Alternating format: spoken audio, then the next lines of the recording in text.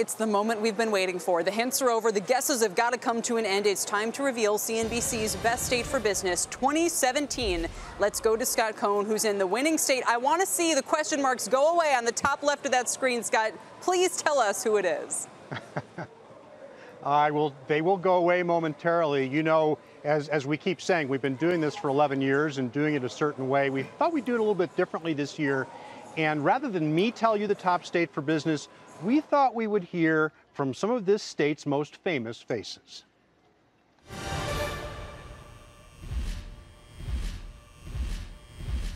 And the winner is Washington State. Men and women of Washington State, you are now #1 for business. We got Bill Gates, we got Jeff Bezos, we got me. What else could you need? Professional sports, great theater, great coffee, rain,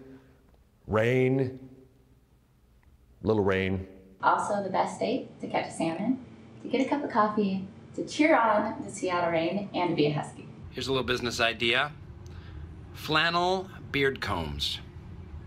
Coffee flavored. Run with it.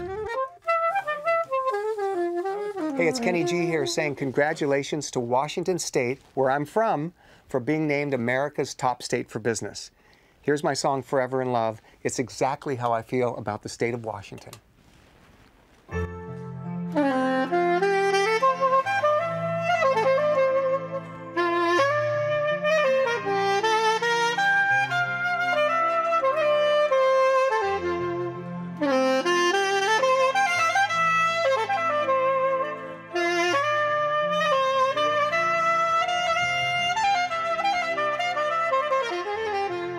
We are live at Mount Rainier National Park, in a part of the park aptly named Paradise, not just because it's 5,400 feet above sea level. Washington State is America's top state for business 2017. Let's take a look behind Washington's climb to the top. We search north, south, east, and west, and this year one state soars to the top. Washington, the evergreen state, with 1,621 out of 2,500 points. Always a contender, Washington finished in 6th place last year. The home of Amazon, Boeing, Costco, and Microsoft, Washington's economy is the fastest growing in the nation, the 3rd best overall, according to our study. Jobs are flooding into the state. The housing market is among the healthiest around. Washington also shines in technology and innovation, second only to California in patents last year. A robust, growing economy, smart workers, innovative entrepreneurs, safe communities, and a beautiful natural bounty. But all is not perfect here. Washington is an expensive state, ranking 37th for cost of living and 32nd for cost of doing business. Washington's infrastructure also ranks 32nd. Road quality is poor. Unemployment in Washington is 4.5%. The state has no individual income tax and no corporate tax, just a so-called business and occupations tax that can run as high as nearly 5%. The top state and local sales tax is 10.3%. Washington's largest private employer is Boeing. The largest industry is durable goods manufacturing, soaring to the highest heights, leaving the rest green with envy. Washington, America's top state for business 2017. And congratulations to Washington, and great thanks to the National Park Service. Where were we yesterday? We were at the Blodell Reserve and in Bainbridge Island.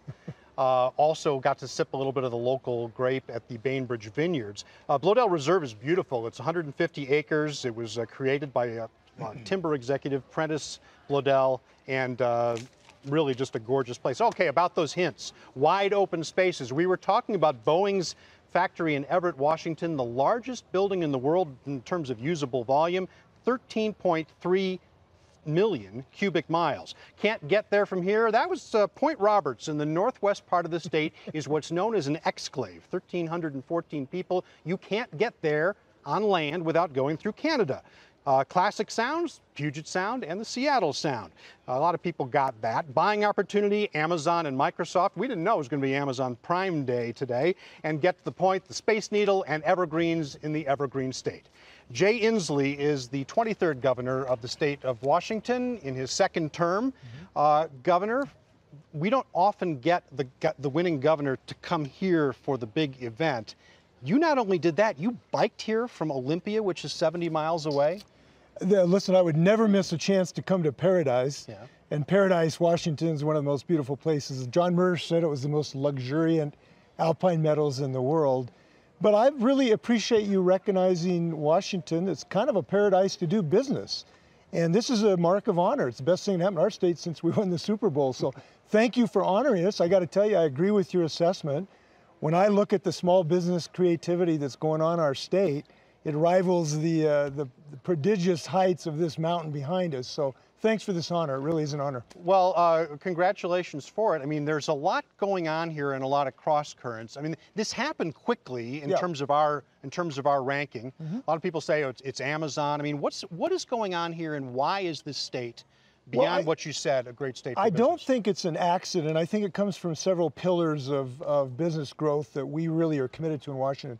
Number one is quality of life. Look, there's no better place to live with clean air, clean water, places to hike, places to kayak, places to climb if you want. So when we're recruiting a business, when I talk to CEOs and recruiting, I'm very active on this, they want to come here for a quality of life. So do skilled people. And once we have skilled people, frankly, they don't want to leave. Quality of life is really important. Second, really a focus on innovation. If you think about our strength, we're not thinking about last century's companies, we're thinking about next century's as well. So we have a research agenda that has given us the world's largest vanadium flow battery where you can integrate renewable energy. It's given us a new company in Bellevue the other day. It does the radar for autonomous vehicles. So we have a system that is dependent on innovation. Let's talk about the tough parts now. You just came through a bruising legislative session. This legislature about as divided as any in the country.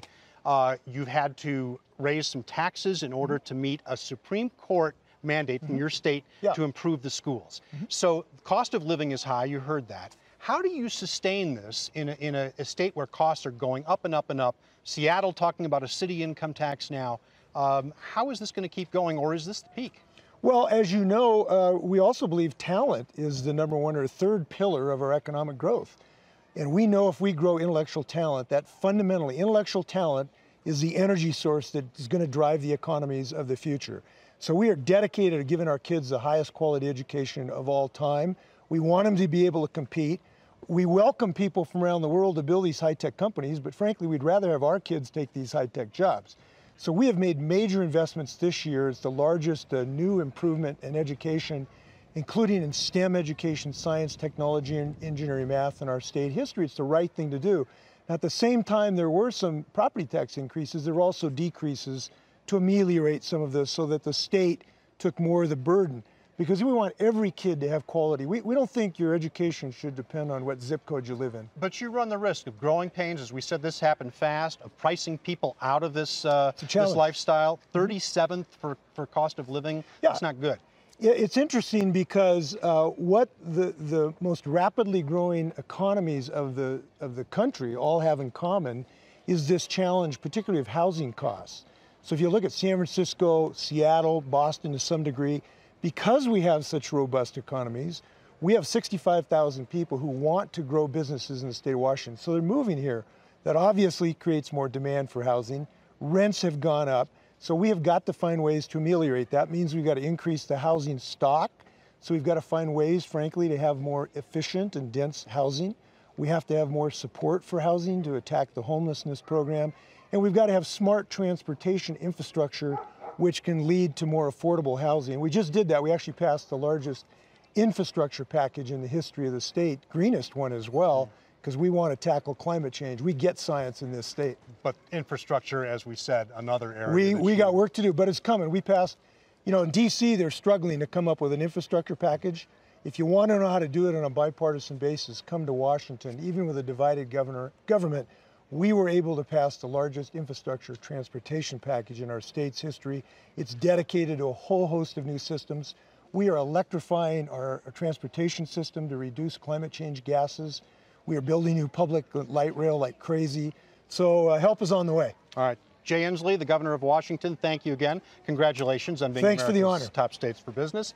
You can now find out where your state ranks, all of it, our whole study online right now at topstates.cnbc.com. See where your state stacks up.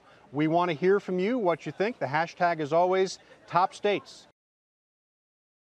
Hey there, thanks for checking out CNBC on YouTube. Be sure to subscribe to stay up to date on all of the day's biggest stories. You can also click on any of the videos around me to watch the latest from CNBC. Thanks for watching.